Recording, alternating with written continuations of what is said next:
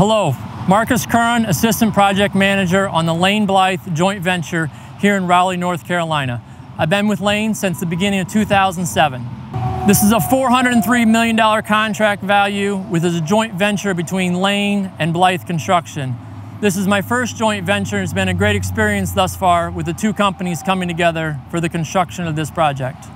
This project is 8.5 miles long. We have 28 bridges we are going to construct. We're going to move 6.5 million yards of dirt.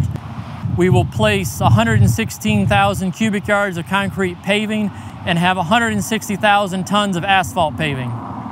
We are at the site of the turbine. This is where 3 roads will intersect: existing US 70, I-40 that runs north and south through Raleigh, and the new proposed 540.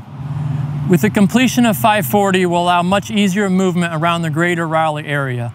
Also, will return original country roads back to their reduced, unrestricted volumes of traffic.